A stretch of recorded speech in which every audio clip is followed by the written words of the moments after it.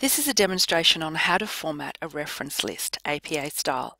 Formatting a reference list is very easy and takes very little time using the Microsoft Word functions.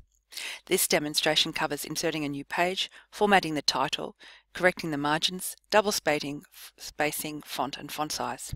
Importantly, we will cover how to apply hanging indents, put entries in alphabetical order, use italics, and lastly, take out hyperlinks. The aim of this process is to have a beautifully presented reference list that meets the standards required.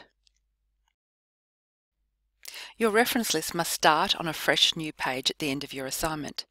To ensure that you have a new page, insert a page break. To do this, go to the end of your assignment with your cursor. Left-click your mouse. Go up to Insert and click on the page break.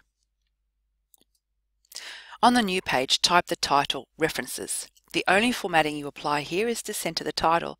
Highlight the word References with your cursor or simply click on that line. Go to Home, Paragraph, and click the centered lines. You can work out that these are the centered lines when you hover your cursor over to see what each function is called. In this case, it's simply called Center with the American spelling. You can also see the shortcut, which is Control plus the letter E, which means instead of using the paragraph section, you can simply highlight the word and press Control button and the E button at the same time, and you will center the word. Both the body of your essay and the reference list should be consistently formatted. The margin should be normal, or 2.54 centimeters. Go to the Page Layout tab at the top. Find the Page Setup section, click on Margins and pick Normal. Now go back to the Home tab. Highlight the whole reference list page. For double spacing, go to Home, Paragraph, Line and Paragraph, and pick 2.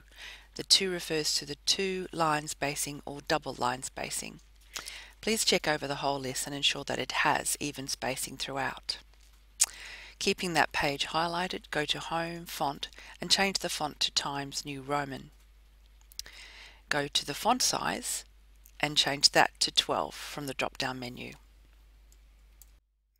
The indenting pattern for the reference list is hanging indent. This is the opposite of the indent for each paragraph in the body of your assignment. There are at least 2 ways to change the indent formatting for the reference list. You can use the paragraph dialog box or the ruler. To use the paragraph dialog box as we have been, highlight the whole reference list first, after the title references.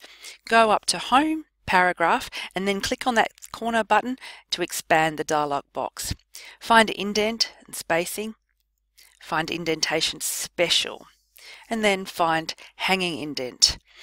Then click OK and it will be done for you. To use the ruler, you will need to ensure you can actually see or view the ruler. The ruler can be seen at the top of your page but below the navigation bar.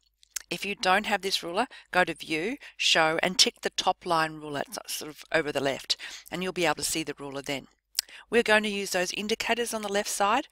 Highlight the whole reference list first, after the title, and then go back to those 2 tab indicators. Hold down the Shift key. For the hanging indent, you use the cursor and click on the bottom part of the markers. Slide the bottom indicator 1.25 centimeters over. This is approximately 5 to 7 spaces. Each entry is organized in alphabetical order.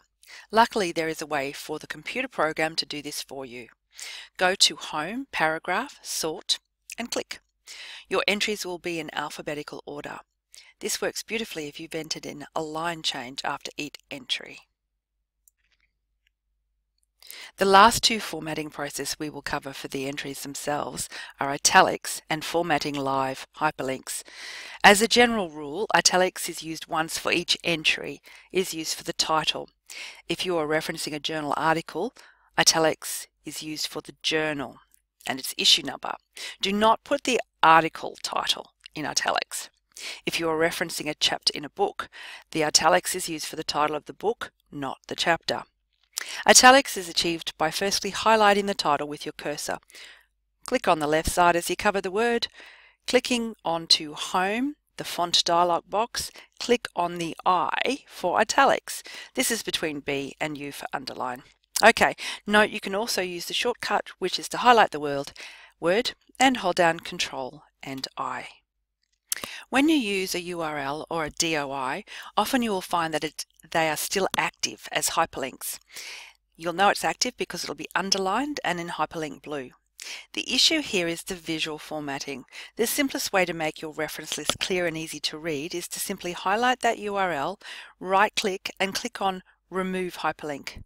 To make it active again later, you simply highlight the URL again and right-click Hyperlink and press OK. By now your reference list should be looking great. It should be easy to use. For any other details about reference lists, refer to the quick guide on APA referencing. With practice, this process should only take you a couple of minutes.